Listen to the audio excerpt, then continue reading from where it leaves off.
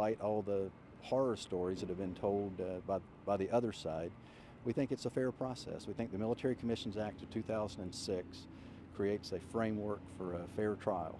And I think if you compare our rules to any other rules, whether any other international tribunal, that our rules stack up at least equally, if not better, than any other system on the planet.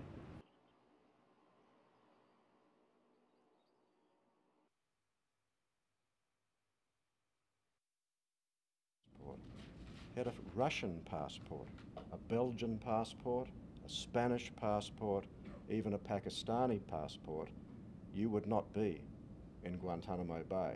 What is it about an Australian passport that can't get you out of this place?